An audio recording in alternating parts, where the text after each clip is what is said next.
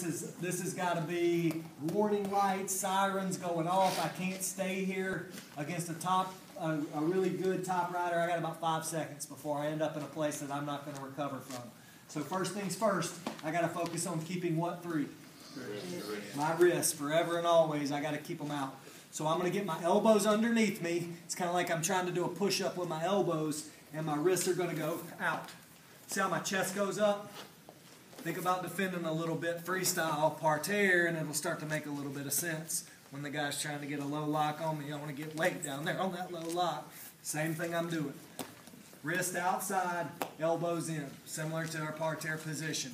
Now from here, I've got to clear my hips. When you're doing this, be conscious of your hands. Because as soon as I start to wiggle, most of the time I see those wrists go inside, and as soon as I get my wrist down here, like I said, I got about a 5 count, and I'm going to be in bad shape.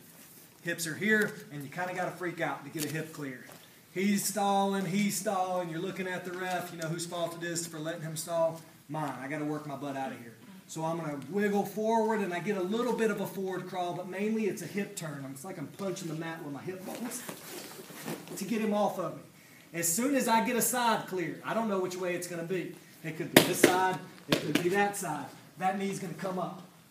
As soon as I get a side clear to where he's not sitting on my hips, that knee's going to come up, and I'm going to push my knee through. I'm going to give you 2 options. Slide your knee through. Once I get about halfway, I can push back in off my elbow and come to a sit-out. I said push back, right? Because we want to attack those positions. Again, if you're one of those guys that just seems to have a problem getting sucked back, bring the knee up, slide the knee all the way underneath me, then immediately go to your sit-out from here. It's a little bit safer, a little less likely that guy's going to pull you back.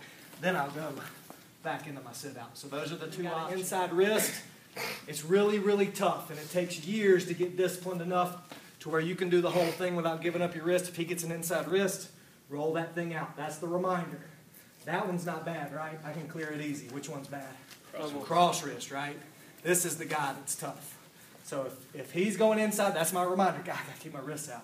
He's able to grab it. Keep those things free. One more time. Tight elbows too, guys. Yep. Tight as you can get. And keep them from reaching as much. So first things first, as soon as I'm on my belly, boom, good position. Now he can fight inside. It's really tough for him to get my wrists. Now I got to punch, wiggle until I get my hips out. A little bit of forward motion, just a little bit. Don't try an army crawl, but it's mainly that hip, wiggling my hips out. He gave me that side.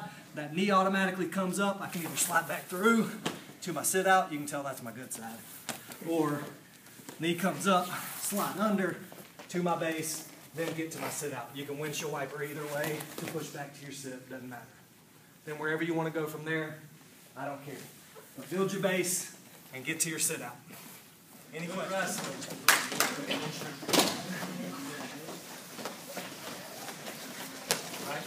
Right from there going into your high turn. A lot of rolls. See how deep that arm was? It'll get stuck laying. There it is. Got close. There it is. You got it. Yep. Perfect. You right. Let's go. Great. There's no pressure. High turn. That's